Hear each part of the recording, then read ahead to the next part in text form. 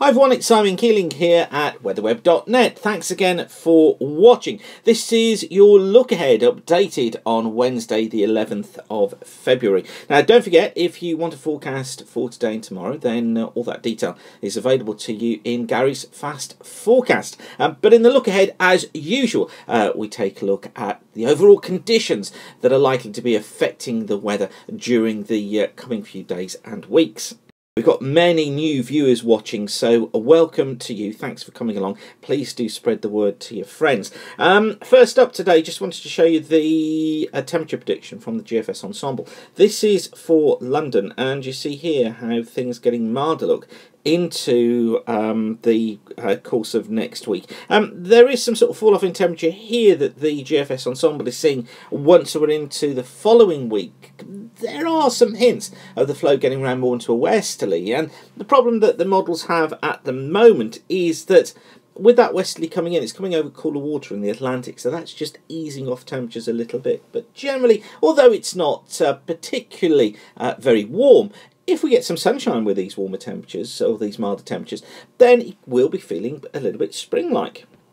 And that can't come a moment too soon, can it? This is the 7 to 10 day mean of the 500 millibar flow. We've got the ECMWF on the left here. We've got the GFS on the right. And what these charts show us is where heights at 500 millibars are going to be higher than normal and lower than normal. The higher than normal heights are in red, the lower than normal are in blue. And where we've got those higher than normal heights, the tendency is towards high pressure. And you notice that both the ECMWF and also the GFS significantly going back into higher than normal heights today. Having actually yesterday had a little bit of a wobble on the models and gone for a more unsettled flow next week, but they're flipping back towards high pressure once again. I'm going to need to do some work on this later on today, actually, just to try and get some ideas going and try and pin down exactly where this is going to go next week. Notice the strong jet stream here, look, that is towards the north of the UK, both on the GFS and on the ECMWF. Now, the problem we have is that if that's a little bit further south, so should that move a little bit further south, it puts the UK in the firing line for unsettled conditions. So although high pressure looks as if it's going to come in, and that's what I'm going to show you on the charts in a moment, we always need to be aware of this problem that that jet could get a little bit further south. And this is the panel chart for from the GEM. This is the Canadian GEM model going ahead 10 days. And I'll show you these just to give you an idea, as sometimes called postage stamps, or I call them panel charts, just to show you how things develop. And look, this is 4.5 days away. So this is the chart taking us up to Sunday. And it's this ridge here I want you to look at here in the Atlantic. Notice how that builds northwards, look.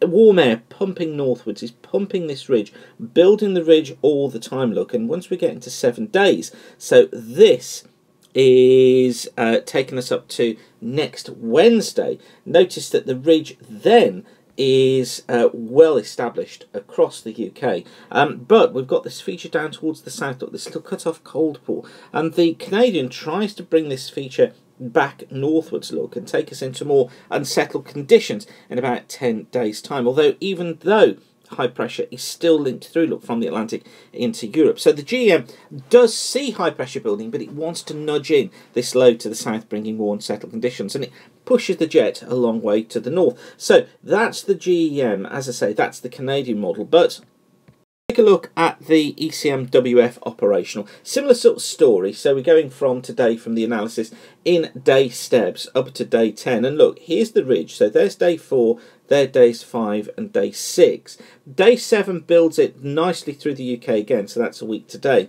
But it establishes, look, the high then through the UK and keeps it there. What it does is keep the cut-off low down towards the south, further away. So here it is, look, and you notice here, look, that it actually keeps it further south across Spain, continuing the pretty rough weather that Spain and Portugal and much of the Mediterranean have had this winter.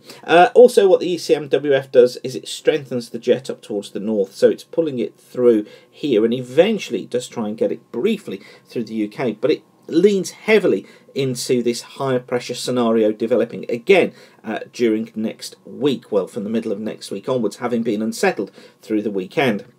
GFS Ensemble, very similar look. The ridge building in. This is taking us from a week today, so we're going through day 7 here. Look, there's our ridge building through. Look, and the ridge, as far as the GFS Ensemble is concerned, is the dominating factor. It doesn't make so much look of the coal pool across Spain and Portugal. Remember, this is the Ensemble model, so it doesn't make so much of the coal pool across Spain and Portugal. What it does do is it strengthens significantly, look, the jet coming through the British Isles. So it actually pulls the unsettled conditions into Scotland, possibly into Northern England, during the back end of next week into next weekend, whilst building the high into the south.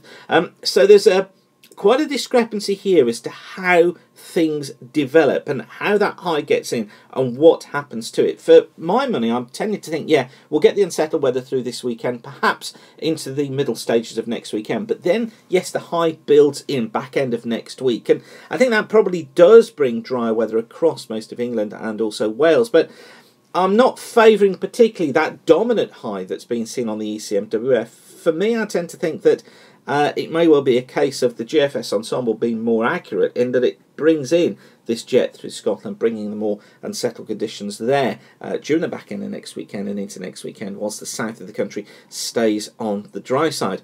After that, there's still many questions as to how this pattern develops. As I say, there's much uncertainty between the models as to what happens during the back end of the month. I must admit, I'm still favouring the idea of high pressure, trying to get in and get a real foothold on things for a time before going unsettled into the early part of March.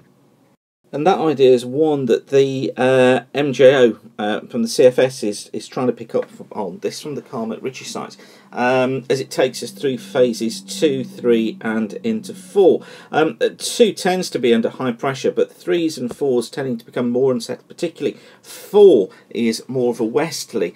And that's where the ECMWF 32 has been going as well, trying to bring in those more unsettled conditions.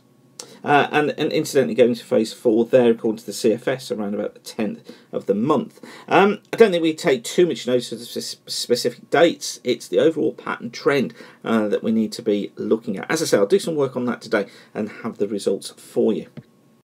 But I've whittled on enough, so for now I'm going to leave you with that. But whatever you're doing, thanks again for watching weatherweb.net. Keep the sun shining, and bye for now.